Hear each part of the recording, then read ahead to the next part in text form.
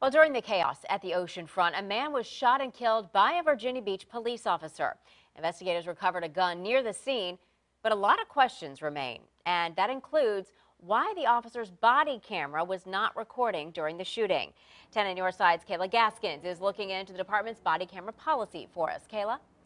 Well, Stephanie, we still don't know why the officer's camera was not recording when they shot and killed Donovan Lynch Friday night. According to the department's policy, the camera should have been activated. The resort city was the last city in Hampton Roads to implement body cameras. The program began in 2018. At the time, Virginia Beach Police Captain Todd Jones said it took so long to get the cameras because they wanted to, quote, get it right. A 4-phase rollout will get cameras on 450 officers. According to the department's policy, each officer wearing a body camera must complete training on how to use the cameras. The policy also says at the beginning of each shift, it's up to each officer to make sure their camera works properly. Any issues are to be reported immediately.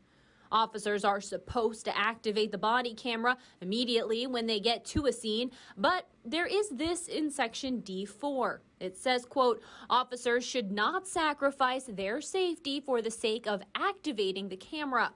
Police Chief Newdigate says it's still unknown why the officer who shot and killed Donovan Lynch Friday did not have their camera on. Virginia Beach City Auditor Lyndon Ramirez says he was shocked the camera wasn't on. Ramirez's office is in the middle of the first official audit of the program.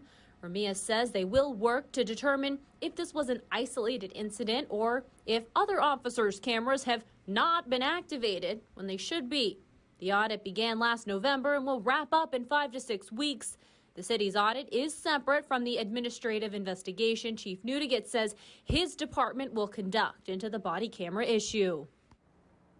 And coming up at 6, when we first reported about the Virginia Beach getting body cameras a few years ago, we were told those cameras would have a feature that may have prevented all of this confusion. I'll have more on that in an hour. In the newsroom, I'm Kayla Gaskins, 10 on your side.